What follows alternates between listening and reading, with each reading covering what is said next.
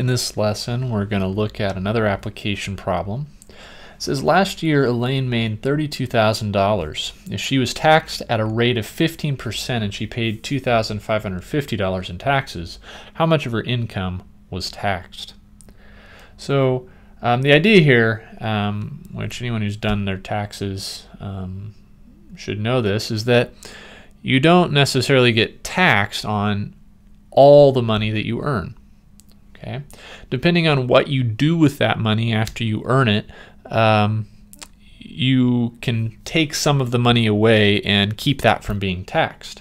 So some good examples would be if you give to charity. So suppose she gave $2,000 of her $32,000 to charity, she would get to take $2,000 away from what she was actually taxed on. Okay, so she knows how much she paid in taxes, $2,550. She knows the tax rate that she was at, 15%. And so what we're wanting to know is how much of that $32,000 was actually taxed.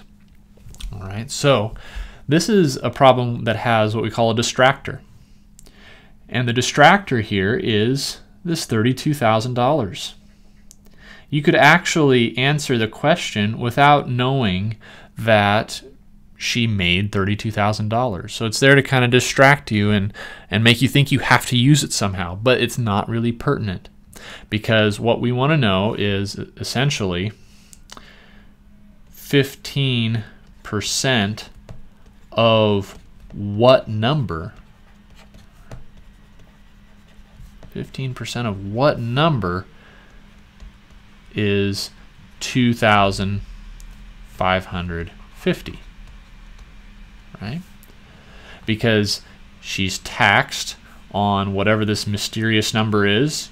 She takes 15% of it, and that equals how much she actually had to pay in taxes, $2,550. Okay, so of course this sets up into the nice equation here. 0.15 of means times, of course. What number is x? Is means equals, and then we have 2,550. All right, so I can divide both sides by 0.15 to isolate my x.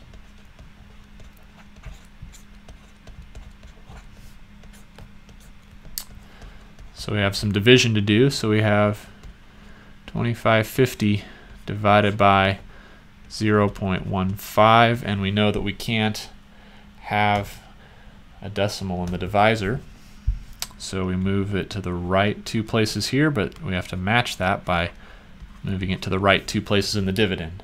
So the numbers we're actually dividing are 255,000 divided by 15. So 15 goes into 25 once. I have a remainder of 10. Drop the 5. 15 goes into 105 7 times, and that happens exactly 7 times. And then we have a whole bunch of zeros to drop down. Remember, when you have more zeros to drop down, you have to say 15 goes into 0 0 times. 15 goes into 0 0 times. 15 goes into 0 0 times until you haven't dropped any more of those zeros. So that means when you divide these, you get 17,000. And of course, this is an application problem, so the proper label is dollars. So $17,000. So what that means is she was only taxed on $17,000 of her income. So $15,000 of her income was not taxed at all. So maybe someone's given to charity.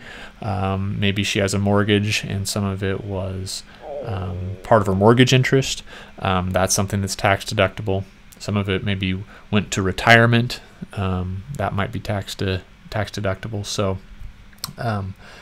So she only paid taxes on $17,000.